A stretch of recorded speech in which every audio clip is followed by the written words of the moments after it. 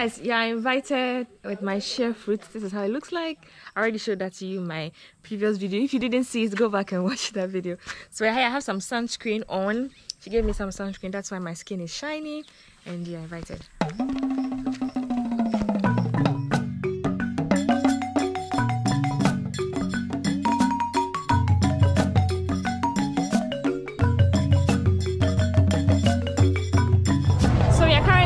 Nabrongo station, about to pick bus to the Paga, and yeah, this is how it looks like. The weather is so sunny.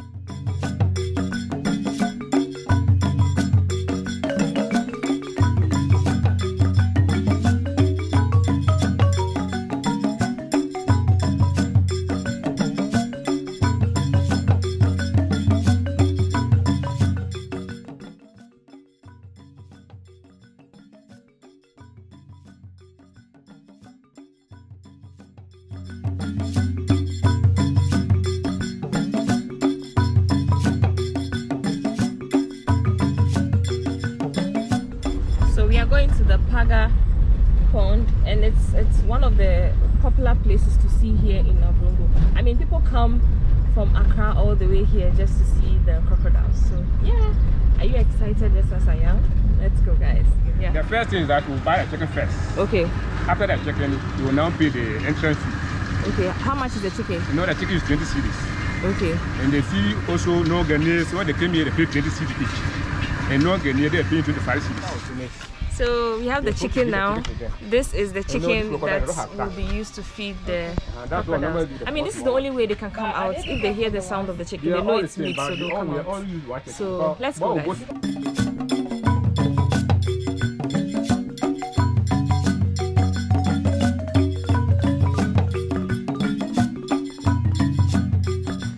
Why is it that the chicken is small? You know, normally this crocodile, you know, they don't have tank. Okay. So that's why I normally give the small chickens. Because if you give the big one, yeah. And sometimes the problem is that you know this crocodile, when they satisfy, they don't want to come out. Okay. So sometimes if you give the big chicken, they don't come out again. Okay. Yeah, that's why I normally give the small ones. Okay, so that's they're hungry. Yeah. Before if you give the big one, 2 of them they won't come out again. So that's why I normally give the small ones. So have you fed them this morning? No, you are the first group. We are the first group. Oh, right. So, is it that only when you have visitors then you feed them? No, the money will charge for you people. No, there's day like that. We don't have visitors here. So you the money, that money to buy the chicken, the entrance fee. You that money to buy the chicken and feed them. Not all of them, but the twin ones. There are about 15 of them. So like how often do you feed them? We feed them early in the morning. Come to around afternoon, we give them one. Evening time, we give them one. All of them? All of them. Not all of them. The ones that come the one come out. You know, they make over 200 inside this one. Yeah. So we only feed the trained or those who are trained. You know, those who are not trained, even that one, they won't come out for you to see. But they are not trained. But the trained one will come out. If you just go and call it, they will come out, the trained ones. Okay. But those who are not trained, they will inside the water, they don't come out. So what would they eat? They're fish and frog there. Okay. Yeah. Yeah, they swim with Do them. People still swim with the but crocodiles? Not this time. Now they've stopped? They stopped. Why? Come to around, you know, during the dry season, people swim with them, but this time, you know, the water is plenty, so okay. Don't do that this But time. the dry season? Yeah, come to around January to this thing, March to January. If you come here, you see the children inside swim with them. Okay. But this time they stopped. And how come the crocodiles don't bite them? You know, you know, Paga here, we don't do the crocodile meat. It's about taboo. One that die, we do better than the way bury ourselves. And that's why they are now friendly to us. You know, one that die, we better than the way we bury ourselves. And we don't kill them, we don't eat the meat. Paga here, we don't do the crocodile meat. One that die, we better than the way we bury ourselves. So I tried crocodile meat in Kenya. If you are watching this video and you eat crocodile meat, just know that here is very sacred. They don't eat crocodile meat. They don't do that. They don't do that. They don't do that here. Don't do that. So yeah, we are currently here about to call them with this chicken and hopefully get to see them, take some videos, take some pictures. So let's go, guys.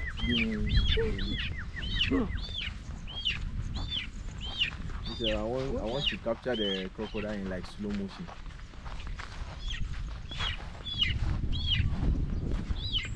So he's currently calling them. Anywhere here, crocodile can pop out.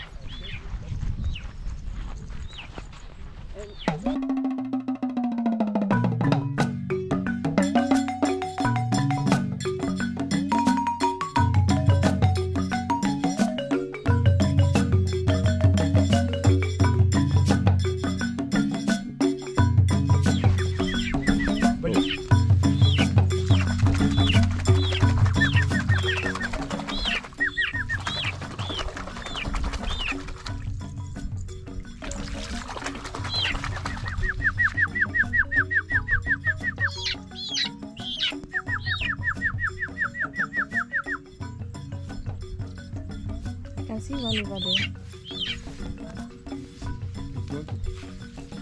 Well, let's pass here.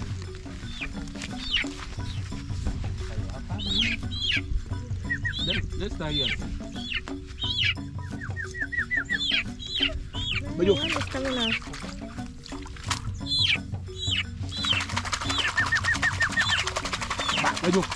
Back. You go this way.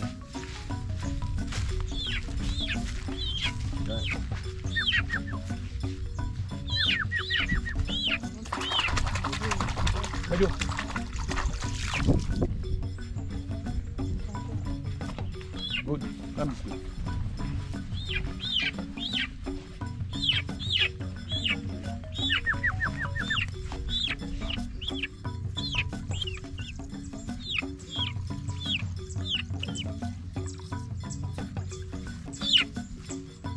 I want to feed you.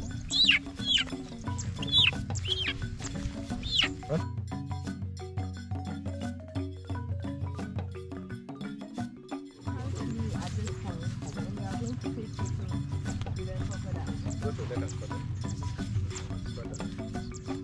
Oh, this is exciting.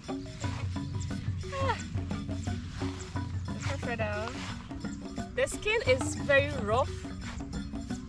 Come closer. It's time for Gloria. No, you go down. So Jonah has decided to. It's coming forward, Don't worry. Stella. It's coming. It's coming. Wait down. Again. Throw it down, down. Let it hit the mouth. Down. Wait. Try run.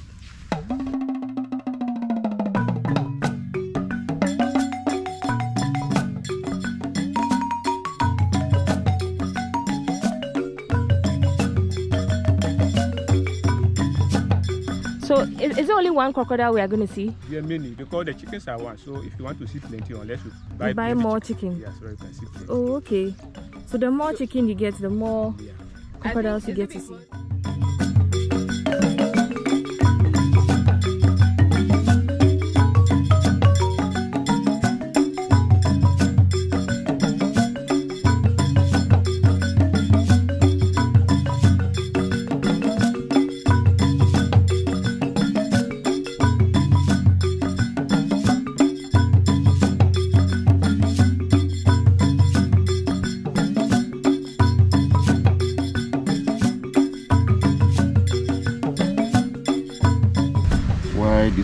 Why these people are friendly, why they are here, why they are friendly is that they saved the life of the founder of this town, who was a hunter.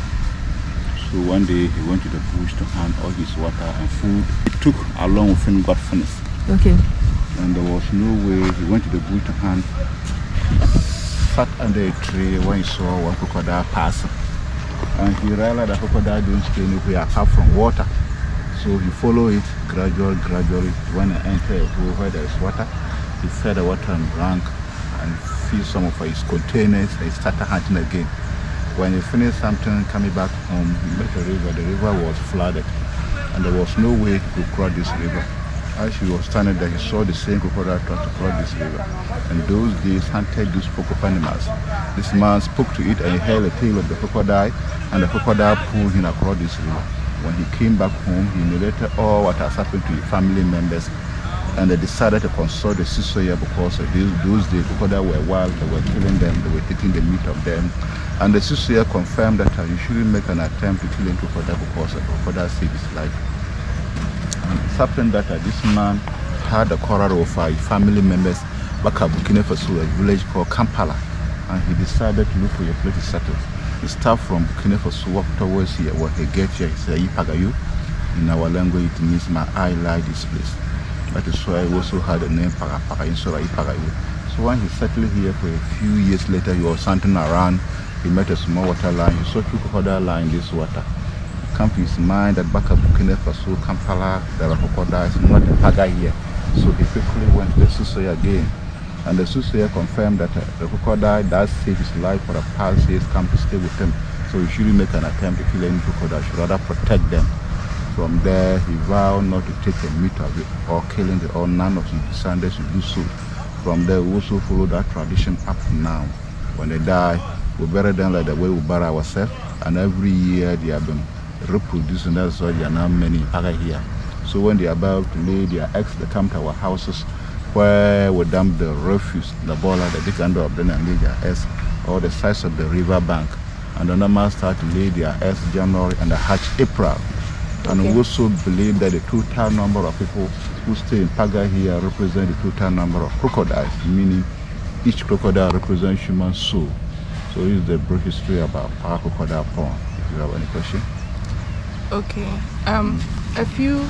A number of years ago when I came, I was told that I think that person who found the land, Paga, he became, I think, the first chief of Paga. And so, is it that they lay the eggs everywhere, or just at the chiefs?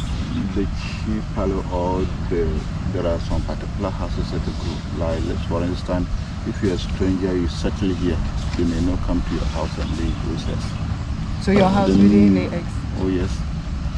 For you to know that you, for instance, maybe you are not forbidden to take a crocodile meat, will never come to your house. Yeah, they won't come there and lay their house.